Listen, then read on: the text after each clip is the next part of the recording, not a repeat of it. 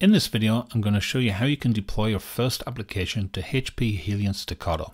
I have HPE Helion Stackato installed in a VirtualBox, and I also have Git installed.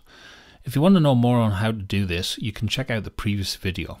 The steps we're going to take are, first we're going to download the Stackato client, then we're going to clone a sample from GitHub, and then finally we're going to push the application. First I'm going to navigate to the web console, which is the URL shown in the VirtualBox.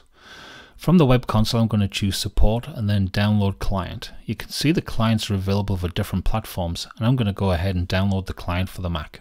The client will have downloaded into the downloads folder on my Mac.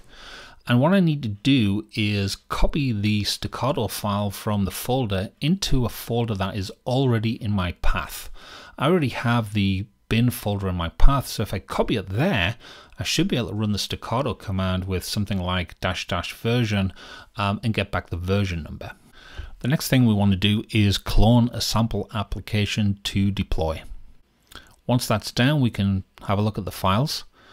You can see it's just a Ruby application, and there is a manifest.yaml file, and this manifest.yaml file is going to explain to Stackato how to deploy our application. It's got things like the name, memory, how many instances, and so on. We'll dig more into manifest files in a later video.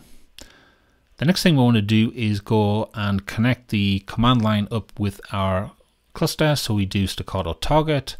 Next thing we want to do is log in using our username and password.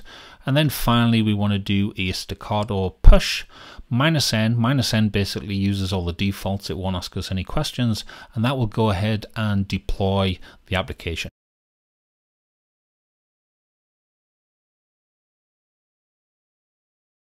Once our application is deployed, we can flip back to the web console and have a look at our application.